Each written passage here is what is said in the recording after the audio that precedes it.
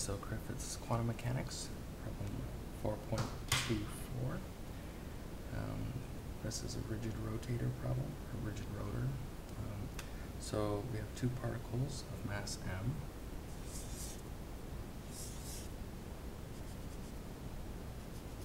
Okay. They're attached to the ends of a massless, rigid rod of length a. The system is free to rotate in 3 dimensions about the center, but the center point itself is fixed. So this center point here is fixed, but they're completely free to rotate in any direction. Alright, we're going to show that the allowed energies of the rigid rotor are given by this equation.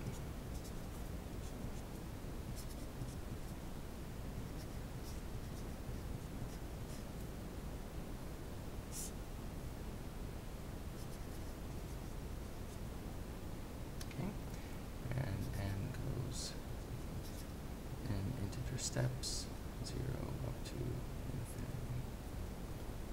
Okay. All right, and he even gives us a hint. First express the classical energy in terms of the total angular momentum. All right. So this is a very, it'd be a strange problem. Anyway, it takes a while if you haven't seen the answer, unless you're really clever, I guess. But if you've seen this sort of thing before, it boils down to something that's really easy. So normally, we have our Schrodinger equation time independent. We just act on a wave function with the Hamiltonian operator and get the energy out.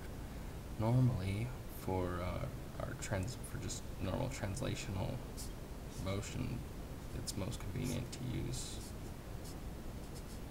p squared over 2m. But this would look very, very complicated if we use it for an angular type system such as this. If we remember from classical mechanics, basically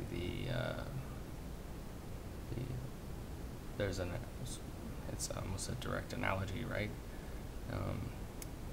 Instead of momentum, we have an angular momentum, and instead of a mass, we have the moment of inertia. So rather than our Hamiltonian looking like this, we're going to write it just like Griffiths suggests, express it in terms of the total angular momentum. Right? So P goes to L, and then we have 2 times the moment of inertia on the bottom. And the moment of inertia for one mass is mr squared.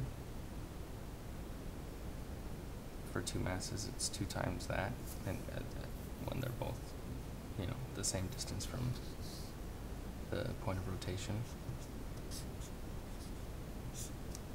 So we have a 2, and then inside here we have a 2mr squared, where r is the distance from the point of rotation to the mass, right?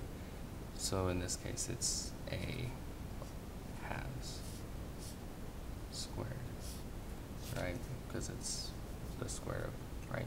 A halves a over 2 is the distance from the point of rotation to the mass.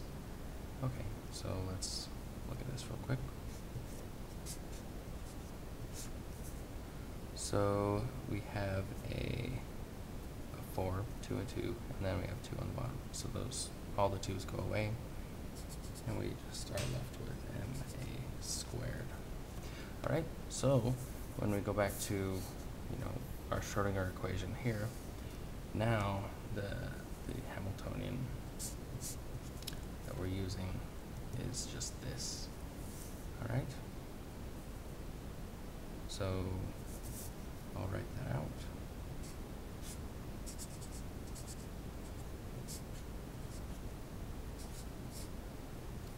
Okay. And we know the eigenvalues of L squared, right?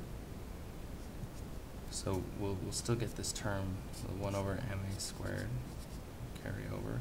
But now we know these eigenvalues, right? It's L times L plus 1 and h bar squared.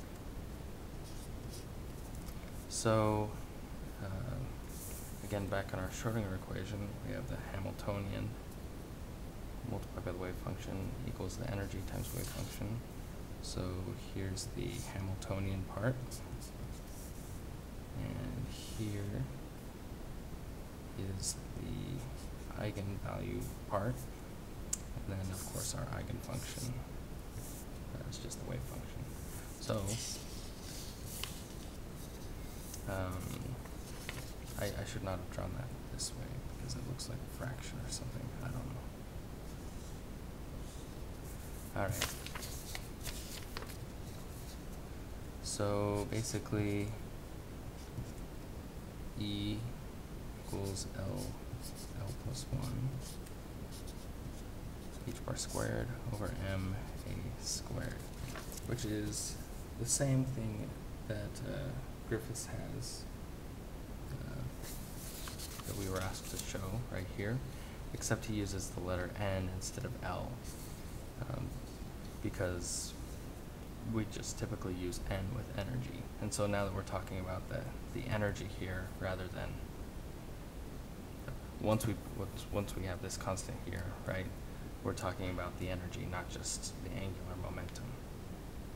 And there's no translational energy, anything, whatever. So when we're talking about the energy, usually the quantum number for that is N. So in this case, we can just change the label.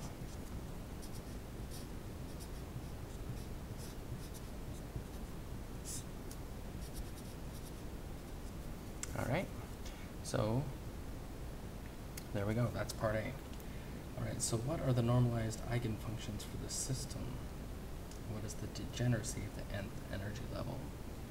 All right, well, we know what the eigenfunctions for L squared are, right? It's just the spherical harmonics. And these are already normalized. And so the only difference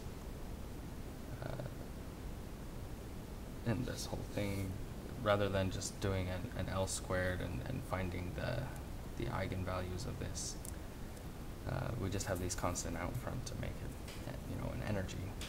But the wave functions are still just the spherical harmonics. And so, and they just have the normal degeneracy. So if we have since we're calling them by n, I guess we could write this like with an n here and an m here, right? But the degeneracy is just going to be normal, 2n plus 1, or a 2l plus 1, just depending on what label you use. Again, we're using n here because we're talking about energy, but it's just a number. So,